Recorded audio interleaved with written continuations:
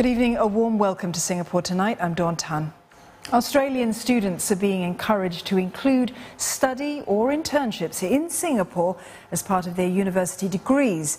It's part of their new Colombo plan to get Australian students to know more about countries across Asia, the Indian subcontinent and the Pacific Ocean.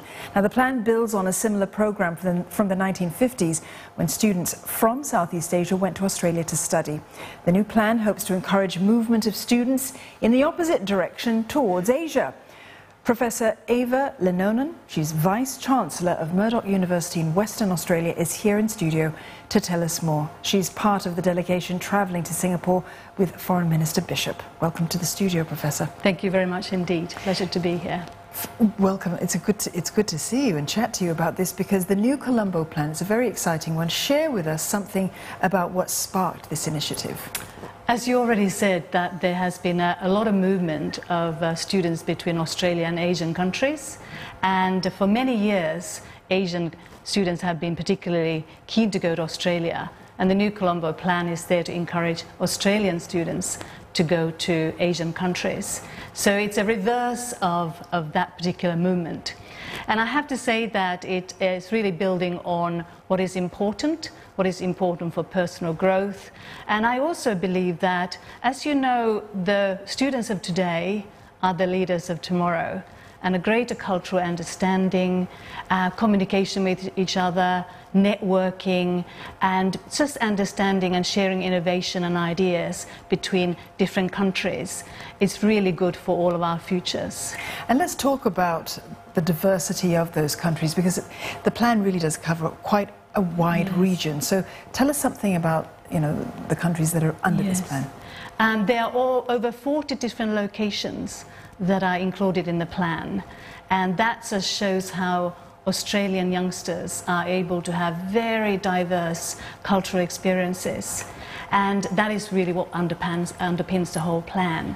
And if you think about when you are in a very different context, when you're really out of your comfort zone, when you're really maybe around languages you don't understand, when you are in a location which you have no friends or connections, that really enables your personal growth. And I'm a great believer that the student mobility programs are very much about not just academic learning, but also personal growth. And I recently learned how the Minister for Education in Singapore talked about that academic excellence and achievement is not everything we should aim for, but learning should be much more holistic. And this resonates very much with my university, Murdoch University, where we really believe in this holistic approach to education, and student mobility is part of that. I like what you say about this idea of stretching one's thoughts and ideas. Nothing better than being thrown in the deep end sometimes to teach us very quickly what we need to know. Absolutely. In terms of relevance to these regions, what do you think the students are going to bring from that? I think Australia particularly has realized a little while ago that we are in this very diverse neighborhood. Asia is our backyard, and we are their backyard, and we need to really connect, and through that diversity our students can gain something that they would never gain if they were alone in Australia. Prof, you're one of the advocates of this initiative for Murdoch, encouraging students from Murdoch to really come to Singapore, take internships and so on, and study here. So why Singapore?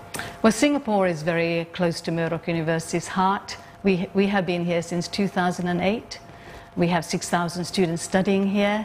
We have currently 300 students studying at our campus in Perth. We have 15,000 alumni here. So Singapore is in the same time zone as we are as well in Perth. So it's very much synergies there. But also when I think about Singapore and I listen to what our students say, so when they come back, they say wonderful things about Singapore. They talk about the entrepreneurial and innovation attitude, the can-do attitude.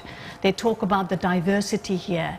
They talk about how different cultures blend and live in harmony, and the learnings they take from that.